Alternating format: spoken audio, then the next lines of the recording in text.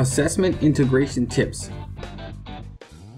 First off, assessment should be firmly integrated within classroom instruction.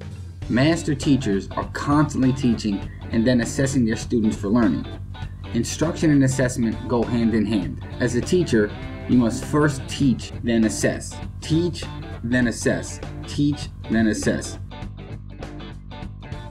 It is a continuous process. Some teachers do not value assessment. However, assessments are an integral part of learning, and it's a cyclical process that teachers must repeat.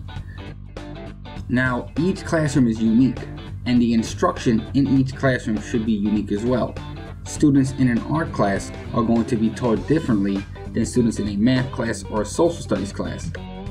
For example, students in a public speaking class should be assessed with a presentation assessment as opposed to a multiple choice question assessment. Always remember, assessment must match instruction. Must match instruction.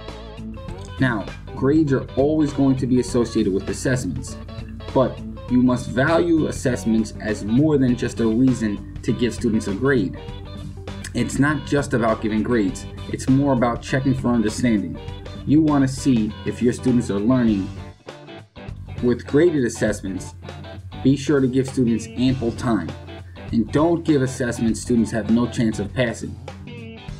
Always be sure your students are fully prepared. Right now, I just would like to say thank you for your time, and please subscribe to this channel.